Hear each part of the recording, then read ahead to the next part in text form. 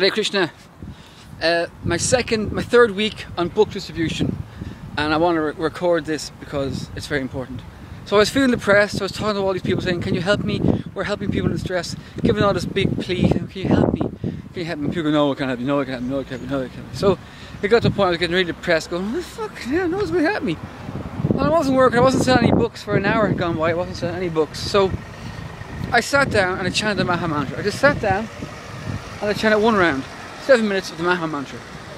After chanting, I got up, walked down the road, walked up to somebody, "Excuse me, we're giving out these books on yoga meditation." She goes, "Oh, really, yoga? How much is the book?" And I said, "Oh, people are giving 5 or 6, we do a small donation." She said, "Oh, great."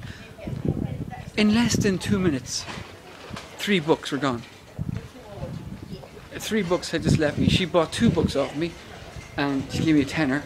Another lady just after her says, "Oh, great, you're selling books on yoga. How much? How much? Great, thank you very much." Just by chanting the Maha Mantra, just by singing God's name, forgetting everything else, just relaxing and being self-satisfied. I don't think there's any food in this place. Oh no, there's not. Hare Krishna, let me ask someone here. Excuse me, can I buy food here? Sorry? Is there food in this? There's food there, thank you. Haribo.